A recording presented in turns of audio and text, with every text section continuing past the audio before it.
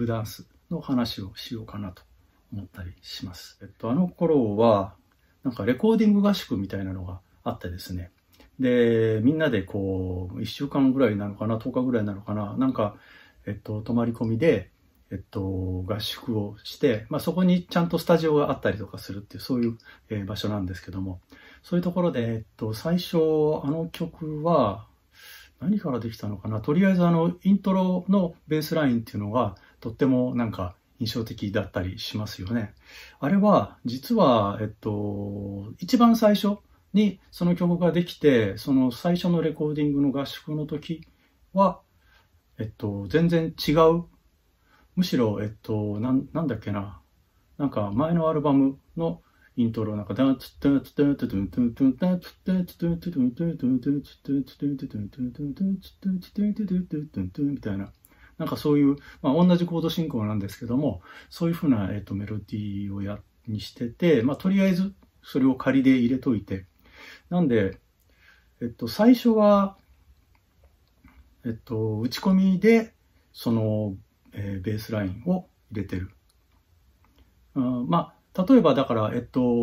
の、セーフティーラブとかは、オフザロックのやつは基本、シンセベースなわけですよ。で、僕の場合は、その、ベーシストでもあるんですけども、シンセベースもすごい好きで、シンセベースはですね、基本的にはね、スティービー・ワンダーのシンセベースがすごい好きで、あの人のシンセベースをすごいいろいろ研究して、あの人のフレーズとかにすごく影響を受けてたりしますですね。最初は、ネイティブダンスは、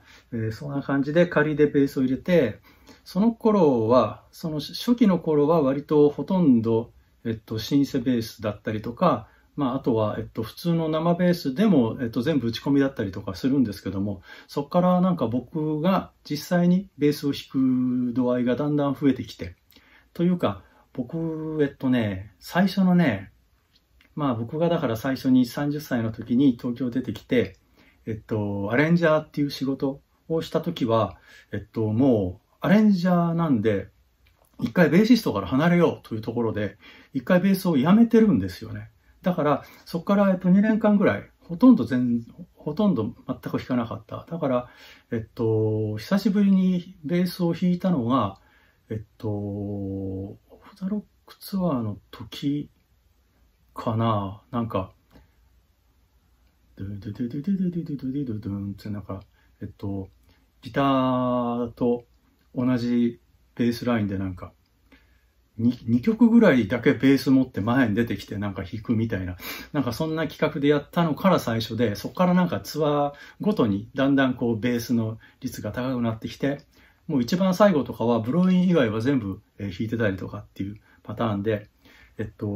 ナイスブルースのツアーの時とかはなんかベース全部で6本かなんか持ってたりとかして、それを全部なんか音色を、うまく変えて、使ってたりとかもしますけども。ネイティブダンスですよね。どんどん話がね、変わりますよね。ネイティブダンスの話しろって話ですけども。あのフレーズはどうやってできたかというと、あれはね、なんかよくわかんないです。思いつきです。なんか、湧いてきました。で、割とその場ですぐできて、これかっこいいな、とかって思って。そうそう、あの頃ね、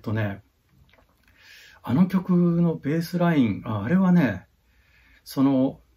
合宿の時は基本、今思い出したんですけども、ずっとシンセベースのままでしたね。で、その後で、東京に帰ってからベースを全部、取ったんです。だから、あの頃は、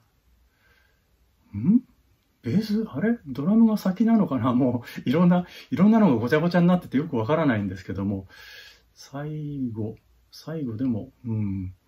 セブンスブルースの時とかは一番最後はドラムだったのかな。なんか、セブンスブルースまでが青山純さんだったような気がします。い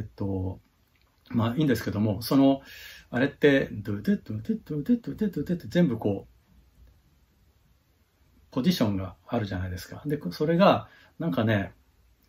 どうしてもだから普通にベースを弾くっていうのがつまんなくて、あの頃やっぱりなんかサンプリングとかそういうふうなことをするのが、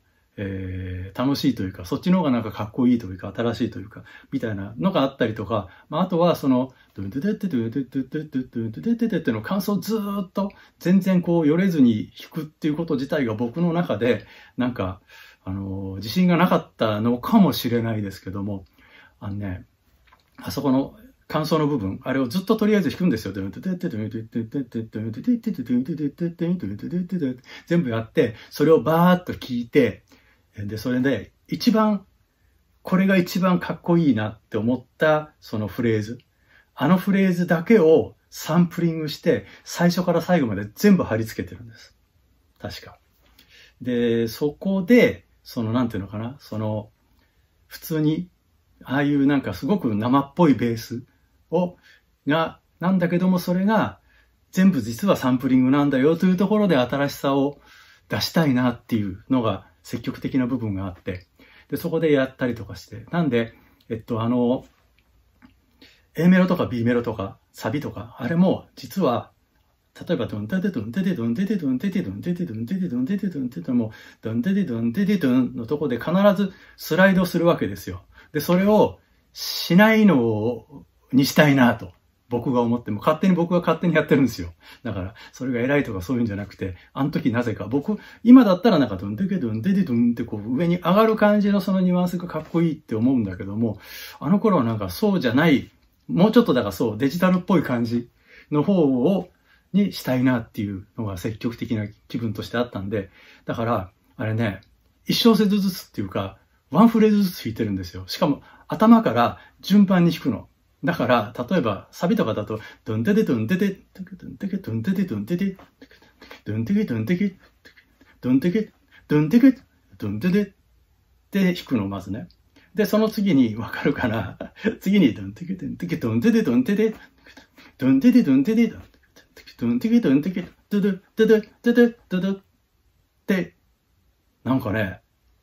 そういうことするの得意なんですよ。なんか知らないけども。なんか、よく頭ずれないなと思うんですけども、なんかあの頃は割と調子良かったみたいで、今でも大丈夫ですけども、何度ね、そうやって弾いてんのね。だから、あの通り全くスライドがないように弾くっていうのは、無理です。っていうか、そうじゃない世界観を作りたくて、なんかそうやって積極的に。なんかね、だからそういう普通じゃないことばっかりやろうっていう、なんか、やっぱりなんかこう、時代を作るっていうとおこがましいですけども、なんか最終的になんかそういうね、なんかこう世の中にいっぱいこう、みんなが真似してくれるような、なんかそういう風なサウンドとかが作れたのっていうのは、やっぱりなんかこう、違うことしよう。それがだから分かっても分からなくても、なんでもいいけど、とりあえず普通じゃないことをしようっていう気持ちはすごいあって、それ未だにそうなんですけども。で、そこがだからなかなかバランスで、僕みたいになんかそういう新しいことばっかりしようっていう人間がいると、なんか突拍子もないところまでバーって行くんですけども、それがだから松本さんとかがちゃんとこう抑えてくれるわけですよ。だから僕をどこまで話がいいにして大丈夫かって、どこは抑えるべきかみたいなのがすごいあって、そこのバランスがもうすごかったんで、だからそれはもう僕は単にアイデアをどんどん出してるだけで、アホなことばっかりしてるわけで、それに対してもう最終的な判断はちゃんとこう下してくれるっていうところの安心感があって、余計だからこうやって好きなように遊べる。もう本当にやりたいようにやる。それは、セーフティーラブの時も言ったみたいに、そのバッドコミュニケーションの時に、こう、遊ぶだけ遊ぶっていう感じの、精神でやってたりとかはします。ネイティブダンスとかに関しては、そんな感じかなと思います。またよろしくお願いします。